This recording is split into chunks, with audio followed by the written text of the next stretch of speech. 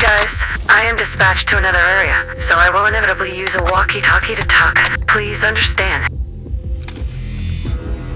What I'm going to introduce today is the combination of the NZ-41 rifle and the framework that is heating up the test nexus these days.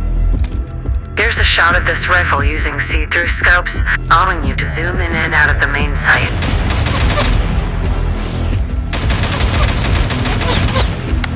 This rifle supports tactical loading, so you can reload it quickly when you have megas in left. This rifle can also apply a side aim framework. However, in order to apply the side aim, you will need to attach the correct scope to it. In other words, you can use the side aim framework and use the secondary scope.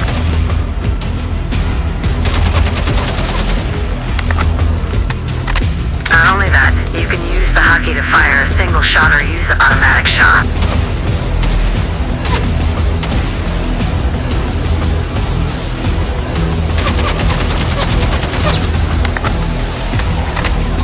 For sprints, you can use either a regular sprint or a tactical sprint.